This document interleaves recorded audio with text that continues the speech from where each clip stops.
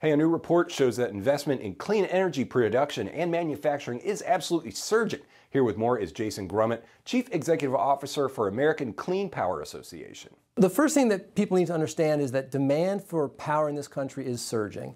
And that's really great news, right? What that means is that the economy is growing and that we're bringing manufacturing jobs back to this country.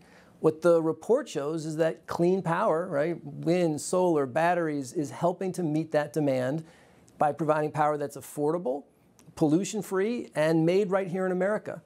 And it's really been a tremendous amount of progress in the last 2 years, right? Just in the last 2 years, $500 billion of private sector capital has come to build clean power in this country.